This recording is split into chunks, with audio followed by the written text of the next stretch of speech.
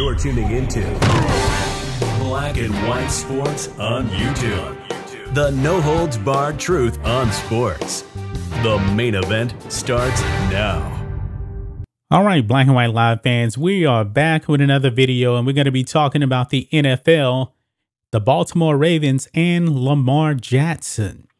Guys, you may have not have actually heard this, but Lamar Jackson has tested positive for the virus, and he is actually unvaccinated, folks. So he will have to quarantine for 10 days. And now, guys, this whole vaccine and the virus, it has gotten completely political. We've covered that before. I'm pretty sure you guys know the politics involved with the vaccine. Now, Lamar Jackson, world-class athlete, young.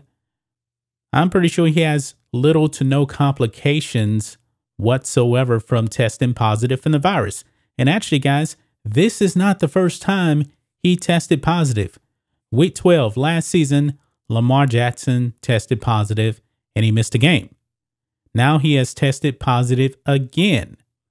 And now you have the governor of Maryland urging Lamar Jackson to get the jab. As you can see right here on Outkit, folks, Maryland governor urges Lamar Jackson to get vaccinated. Now, here's the thing, guys. We know, and this is just a fact here, if you get vaccinated, you can still get the virus. Now, Lamar Jackson has already tested positive 2 times for the virus. I'm pretty sure he has antibodies. I'm pretty sure he's having little to no effect whatsoever because he's extremely young and he is in excellent condition. The thing about this virus is it mostly affects people that aren't in very good shape, have underlying health conditions. And I don't believe that to be the case with a guy that's in his early 20s that is a world-class athlete. I'm pretty sure he's having little to no problems whatsoever. And now you have the governor of Maryland coming out and urging Lamar Jackson to take the jab. Now, guys, we said it before. You check with your physician on whether or not you should actually be taking the vaccine or not. Don't listen to politicians. That's just my take on it. Check with your medical provider. Don't listen to us because we're not giving you any type of medical advice. And I wouldn't even trust the government to give you medical advice either. You check with your own doctor. Okay. Now, with that being said, this is what the governor of Maryland had to say. It says here on the Ravens, Governor Larry Hogan, quote, Lamar's got to get vaccinated. With the rules the NFL put down, I can't imagine a team wanting to forfeit a game or lose a chance at the playoffs and none of the players getting paid because someone won't get a vaccine. Now, guys, I highly doubt that games will be forfeited because the NFL, one thing that they do love, they love their money. The game will be made up.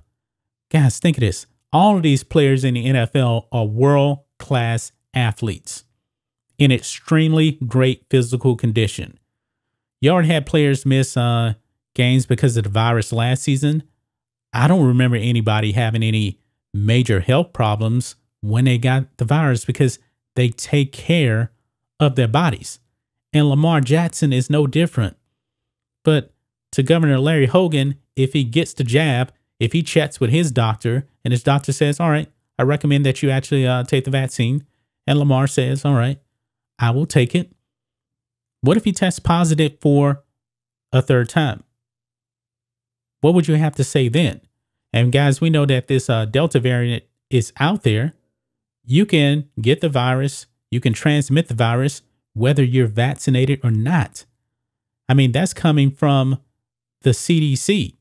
I mean, that's why you have these cities out there trying to implement mask mandates. And God forbid, man, if you're in New York City, I feel extremely bad for you what Bill de Blasio is doing out there. I mean, he is just went full dictator now with something that's even worse, I believe, than a vaccine passport. But I digress.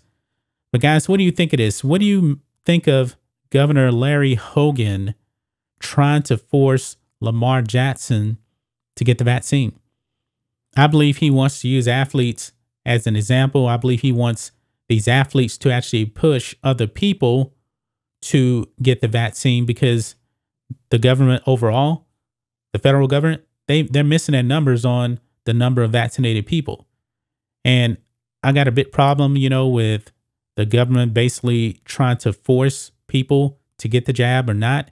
And when it comes to athletes, these guys are in excellent condition. They have probably the best health care possible, because these teams have world-class medical physicians on the staff, on the payroll.